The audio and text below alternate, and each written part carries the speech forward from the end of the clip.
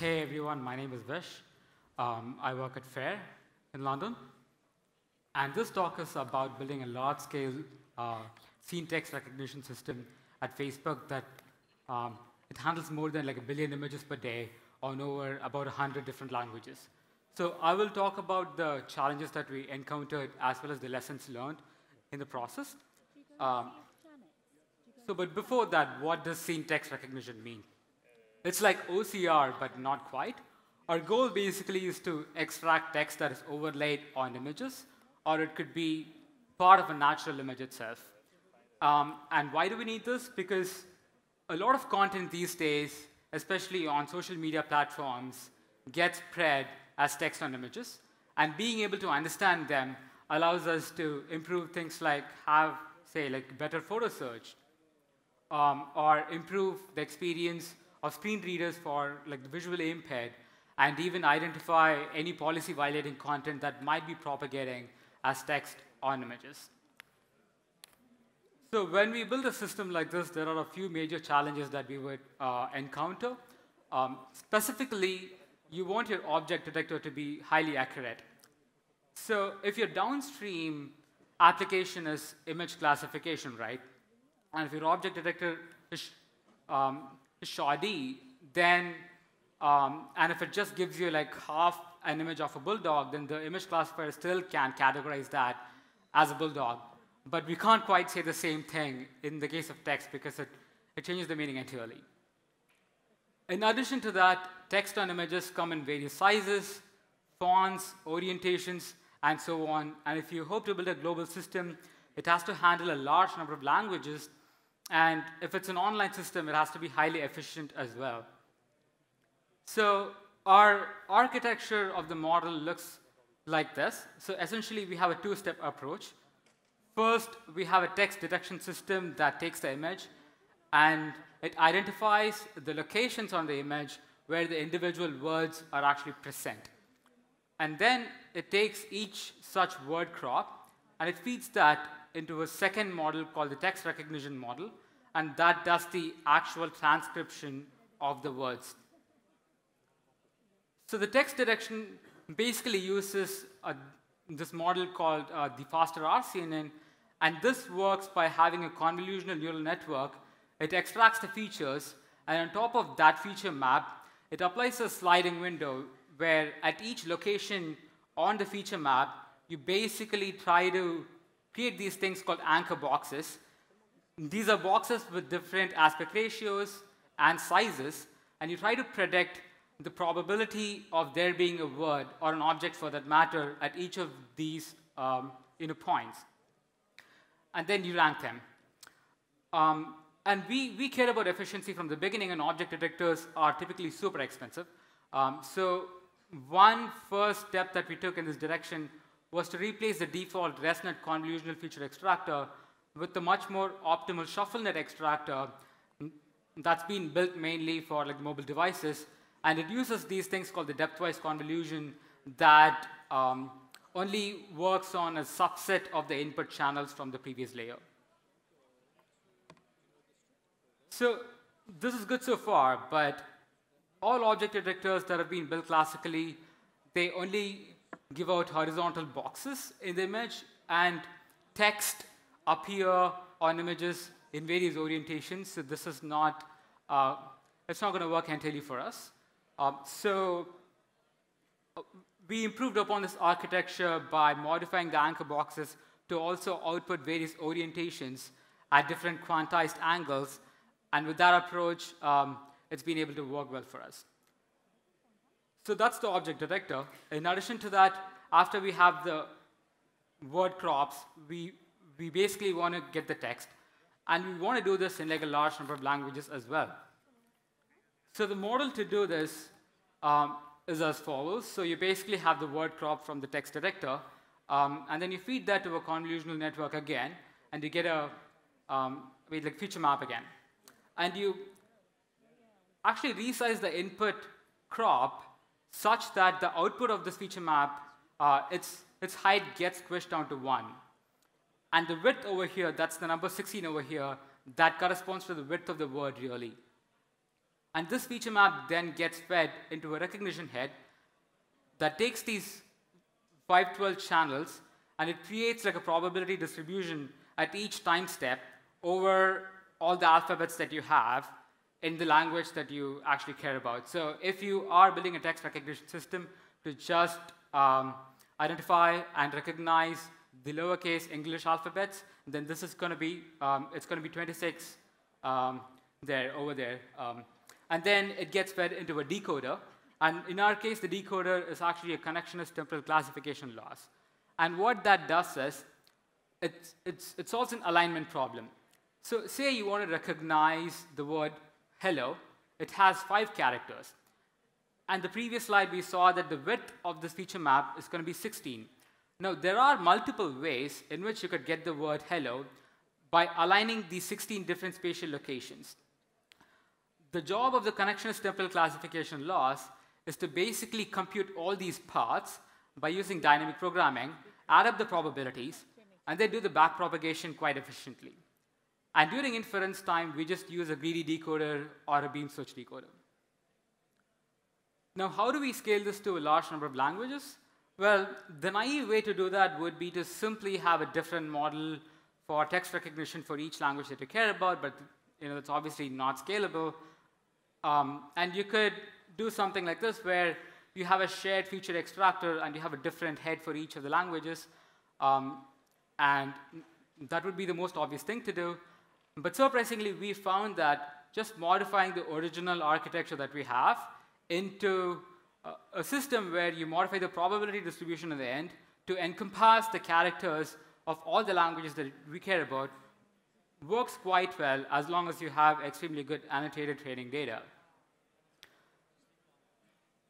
Now, talking about the training data, often for languages like English and so on, as long as it's based on the Latin characters, it's easy to obtain annotated data. But say you want to recognize Klingon, right? Like, where would you go find annotators to actually create a large data set for this? So we faced this problem for a bunch of languages, and we found that actually artificially generating your own data set by having text overlaid on images and then pre-training your model with that works quite well. So in this graph, the blue line over here shows the accuracy of the text recognition model as a function of the size of the Arabic data set that we had. The green lines, it shows the same thing, but in this case, we pre-trained the model with the synthetic data set of Arabic text on images. And you can see that if you have a very small manually annotated data set, then there is a big difference in terms of the accuracy to be obtained if you were to do this kind of a synthetic data set pre-training. All right, with that, we have the models generated, so now it's time to deploy it.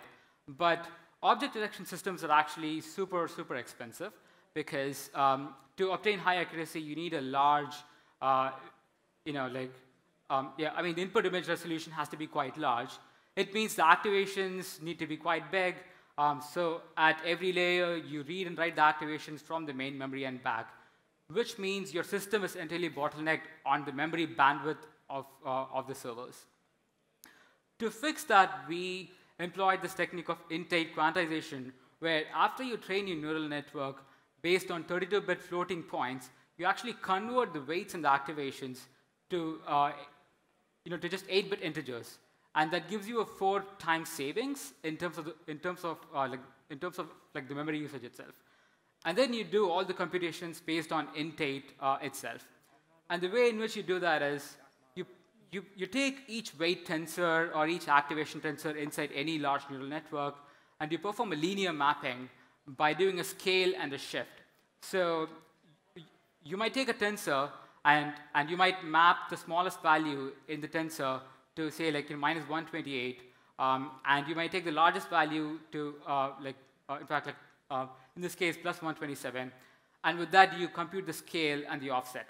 And it's important to note that 0 in floating point needs to be exactly mapped to an actual value in int8, because if you have any rounding errors there, then that would get propagated throughout the network, because 0 is present in a large number of places inside the weights and activations of a neural network. And then you do the actual computation, in this case, the matrix multiplication entirely in int8. So here you have two matrices, you do int8 matrix multiplication, and you accumulate the intermediate results in int32, and then it gets requantized back into int8 on the output itself. Initially, when we tried this, there was a big gap in accuracy compared to the baseline performance. And we did a few things to actually bridge this gap. So first of all, it is possible to merge the consecutive convolution and the ReLU layers of a network because these things always occur together. And that helps because ReLU sets a bunch of values to 0 in any given tensor.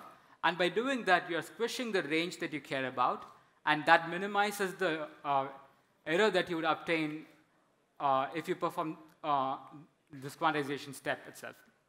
And another thing that we had to do was that we avoided quantizing the first layer of the network because that is extremely low. It's highly sensitive to like the accuracy itself.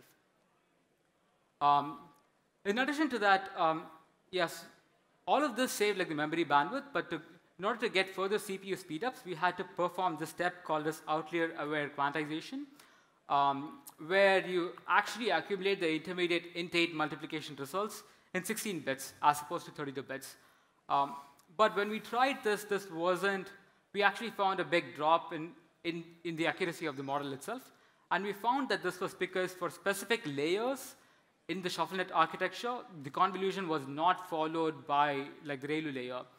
And the implication of this is that your activations are not sparse, which was needed by this specific optimization. And just by adding ReLU to this specific, to these specific layers in our architecture and retraining the model and then performing the quantization step, we were actually able to improve the performance itself.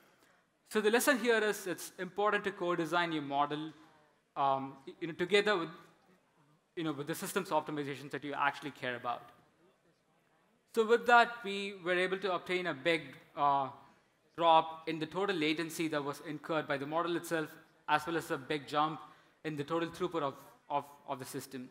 And the important primitives where you can run the int8 matrix multiplication computations for each of the layers has been open sourced as part of PyTorch as well.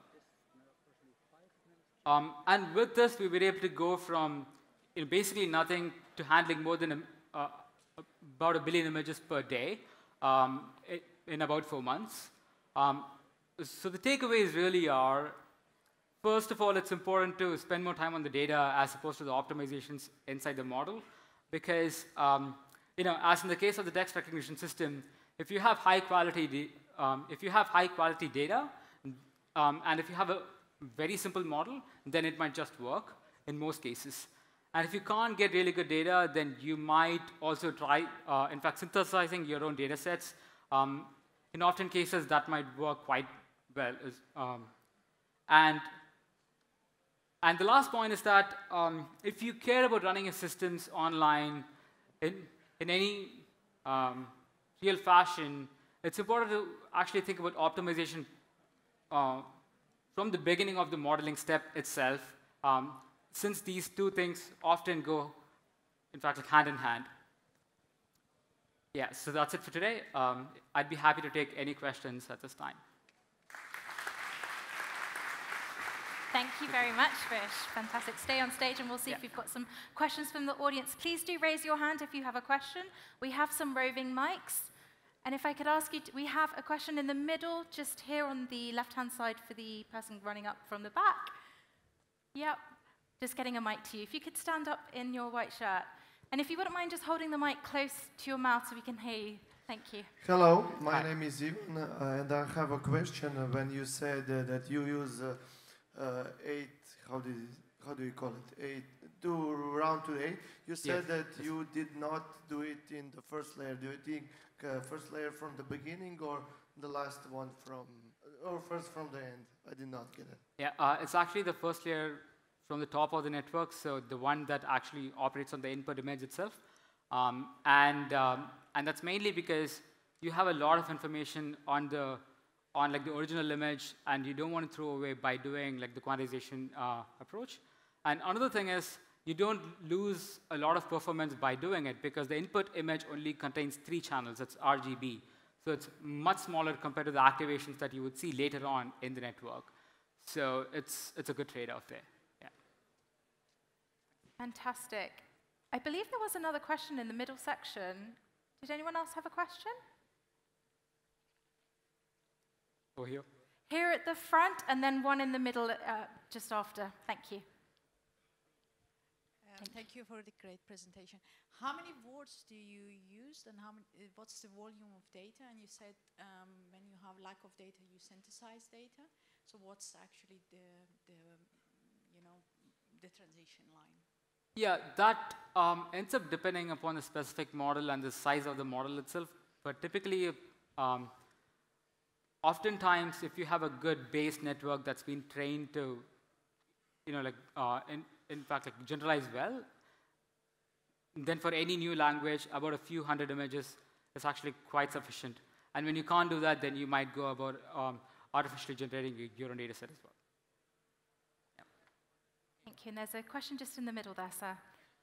Okay, so what about non-standard fonts, like handwriting or CAPTCHAs? Does it work? Yeah, that's a good question. And as is always, the answer in AI, it depends upon the training data that we have. And we've found that it works to varying extents, but it's generally quite hard to get manually annotated data as well as images for handwriting systems. So in this specific system, we haven't spent too much time on the handwriting data sets, but I don't see why the same system wouldn't work if you were to get if you can get high quality data sets for these. Fantastic. Any more questions from our fabulous audience? No? Well, with that, thank you, Vish, so much. I appreciate that. Yeah. Let's give Vish a wonderful round of applause. Thank you very much.